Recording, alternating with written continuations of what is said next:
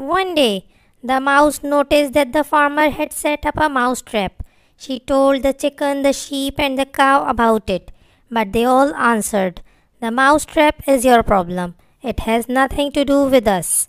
Later, a snake got caught in the mousetrap and bit the farmer's wife. Trying to cure her, they made a soup out of the chicken. Then they slaughtered the sheep to feed everyone who came to visit the sick woman. And finally, they slaughtered the cow to properly feed the guests at the funeral. All the while, the mouse watched through a hole in the wall, thought about things that had nothing to do with anyone. Moral: if something doesn't directly concern you, don't think that it won't hit you on the head.